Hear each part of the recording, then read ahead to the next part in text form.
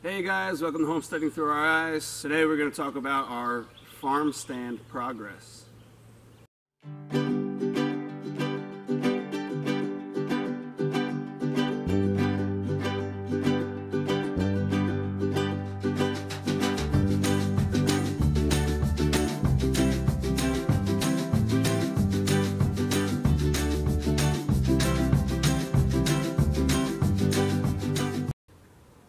We've been getting ready for a month or so now for the farm stand, and we've had many tasks and many chores and worked very hard, so I just wanted to show everybody what we've been doing to set up for the farm stand.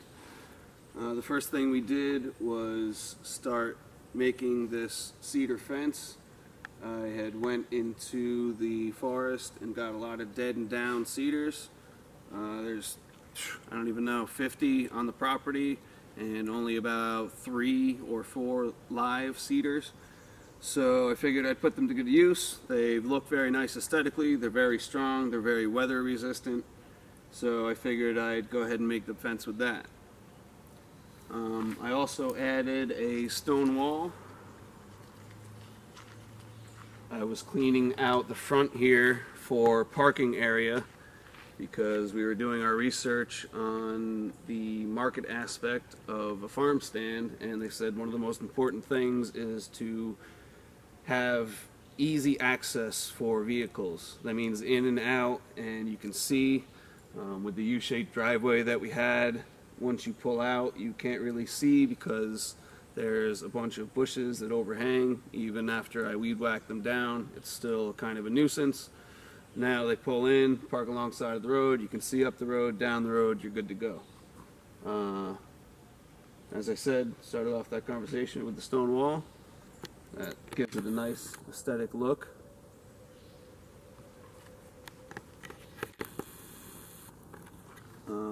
Did I mention the sign? We also made a sign, farm stand coming soon. Made it pop out a little bit, a little artistic.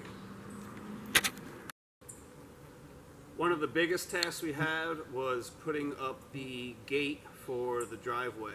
I wanted to block off the farm stand and be able to still allow access for the car to get in and out.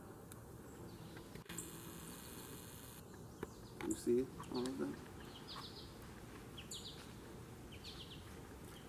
What I did was dug holes in the side there about 3 to 4 feet deep, and installed 6x6s into concrete footings, and then took an 8-foot 2x4 that had a circular cylinder that had been sliced to kind of look like a 2x4, and attached that to the 6x6, and then took old barn wood and placed it up, as well as the cedar posts. Made the arms for those and attached those, along with the 10-foot cedar posts with the cedar overhang. Did the same on the other side. This thing is very sturdy.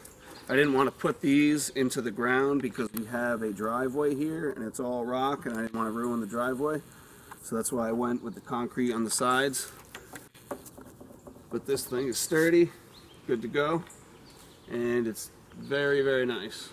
We've got many compliments on it already, and I think it just gives the whole area a very nice,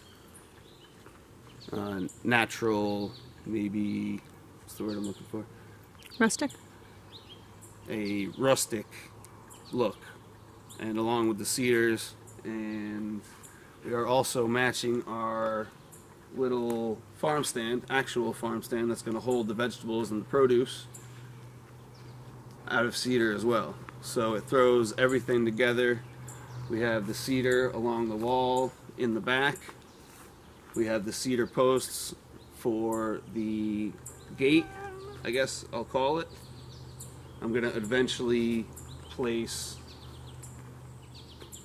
brackets on the cedar, the 10-foot cedar posts, and make a swinging fence so that it's still a wall, but it still allows the car access if we ever need to do so. To touch on the farm stand, as I said, we're making it out of cedars to match everything else, and I plan to make it a bit smaller. I'm going to cut out the posts in the back and just make it a tiny little box, just so the size of the farm stand doesn't overtake the size of the wall and it doesn't look too big in here.